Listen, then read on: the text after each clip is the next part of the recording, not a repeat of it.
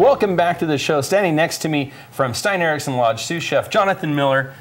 Great to have you on the show. Thank you, Joe. I'm really excited for all of this. I love the fall presentation here, and well, I guess that's the whole point. It's fall, and you guys even you're celebrating it. You even have a stay and dine package, right? More or less stay at the hotel. You get a 3-course meal at the Glitterden, and free valet as well. And yeah, you can basically enjoy food like pumpkin risotto or one of our specials. Fantastic time to come up. $230 a night. That's a great deal. Yeah, thank you, sir. All right, and that's what we're going to be making today, right? We are going to be making a pumpkin risotto. Cool. More or less, just kind of put your pan on heat. I recommend about medium high. Add a little bit of oil. Let that get a little warm first. Toss it around. And then take a little diced onion, put that in there as well. Well, you definitely tell you have a little warm there, right? Which is the whole idea. You want it to be hot. Yeah, more or less you're just going to sweat these onions till they turn a little translucent. You don't want to get any color. So you're not trying to caramelize them. We're just trying to yeah, take a little of the edge off. Just kind of break them down. All right.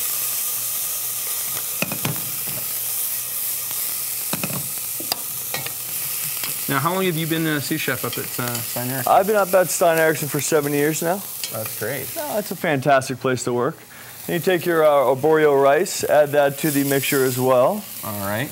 And we're basically toasting that? Is that Yep. Just going to toast it for about 45 seconds. When you toast the rice, it kind of makes it hold its kernel a little bit better when you kind of cook it down with all the liquid. So will that give us something that's got a little bit of a, not necessarily a crunch to it, but a, it'll have a little more al dente. That's the word you're looking for there, Joe. That's the one I'm looking for. You see, I'm not Italian. Hey, I guess you figured that out. And more or less, once you kind of toast your seeds for a little bit here, you'll then, most people like to put in a little bit of wine or, something like that. It kind of makes it enriched in flavor and a little complexity to the dish. We're just going very simple because the whole idea is this is for the kids.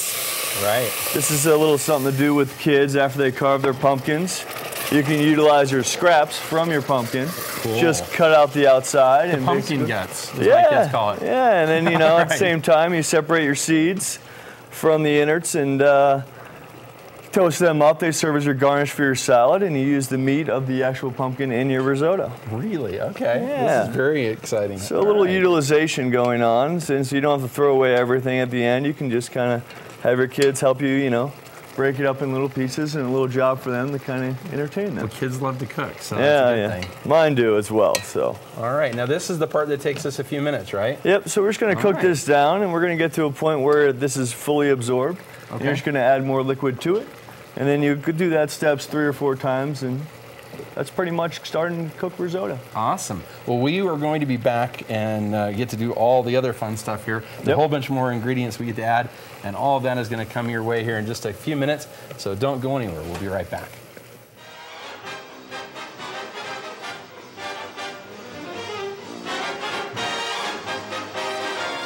A trip to the moon on gossamer wings.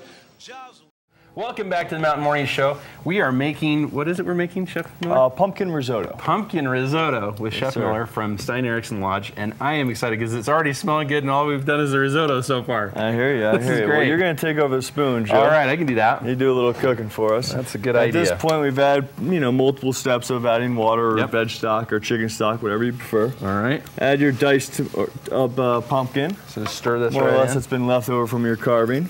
Yeah. Start stirring it around. Add a little more water. Good plan. So we're basically looking to make the rice al dente and also the pumpkin al dente now. Okay. All right. More or less, that just means firm to the bite. And yeah, more or less we're at the finishing steps of making the risotto. We're going to keep on cooking this. And I don't want to stir too much, right? Because then I start breaking down the starch of the rice. Exactly. I used to have a chef to say you got to always do it clockwise. Yeah, really? But, honestly, cooking's all about fun. So really, I learned from a Japanese chef who doesn't believe that cooking is at all fun. Yeah, well, that's the same, chef that kind of said you have to go clockwise. Yeah, exactly. But for the most part, you basically just kind of keep on cooking and let the, starches come out of the rice.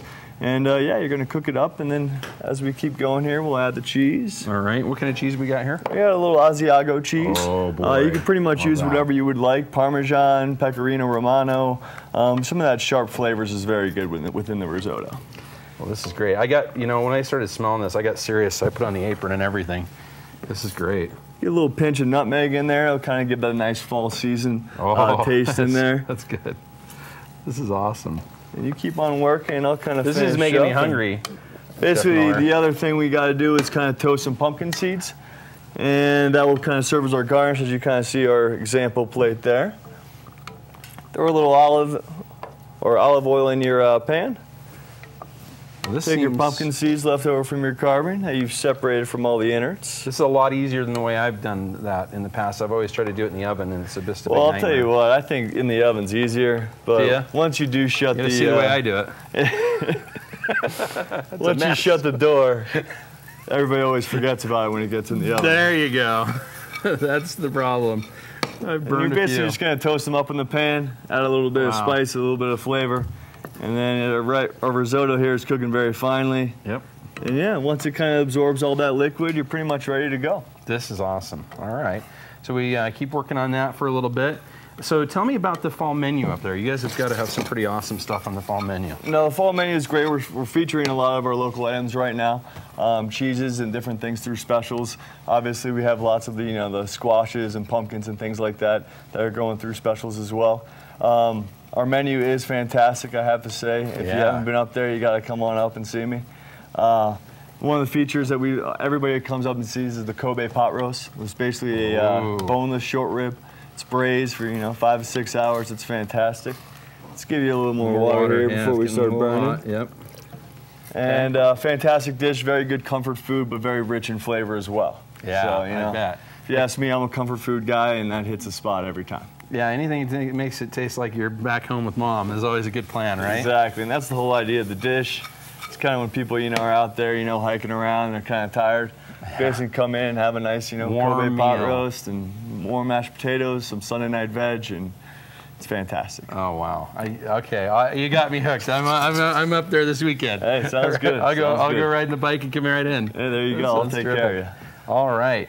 So I just keep stirring this for a minute. Do you want me to? We're going to take another quick break. Does that work for you? That works perfect. So we can get this cooked down where it needs to be. Yep. So and our seeds will be toasted by then. That's a good plan. I may eat a few of those before they actually end up in the meal. So all right. Well, we will be back with more from Stein Eriksen Lodge and Chef Miller in just a minute. So don't go anywhere.